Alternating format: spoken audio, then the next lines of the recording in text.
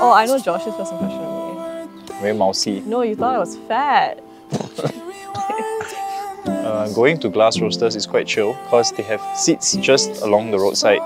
So we can just sit there and like watch the world go by. And I think the best memory is just sitting there for a very long time and not doing anything. I feel most loved by you when you do things for me when you know like I'm very tired, when I'm having a hard time and you just, you know, there to listen and are very patient with me. They fall again, it's an honor to wait here. Thrown out in the wreckage, didn't want this. In my circling and paces, you gathered all the wreckage and you made this safe.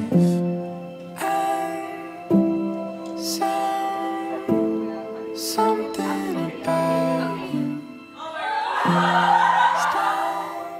I wouldn't get this reaction from Josh. So I was like, we'll do a first look with the girls instead.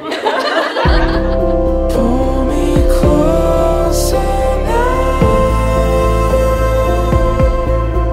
Josh, I think one of the things we have learned is to always listen, try to find ways in which we can come to an agreement.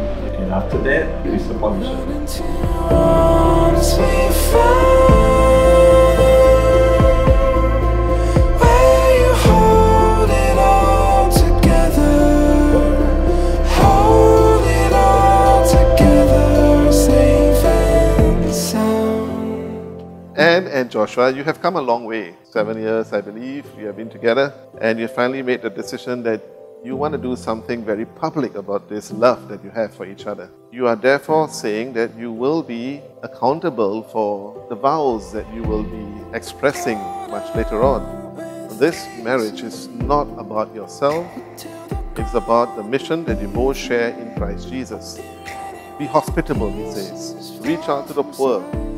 Now, why would we have a reading like that on a wedding day? Simply because this is the essence of a wedding. This is the essence of a marriage. It is not about you, it's about how the world must benefit from this relationship because you chose to live a sacramental life together.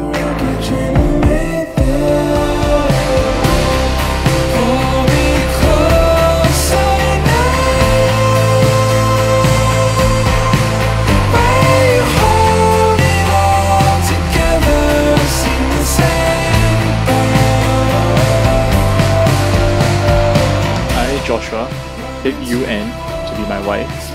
I promise to be faithful to you in good times and in bad, in sickness and in health, to love you and to honor you all the days of my life. I, Anne, take you, Joshua, to be my husband. I promise to be faithful to you in good times and in bad, in sickness and in health, to love and honor you all the days of my life.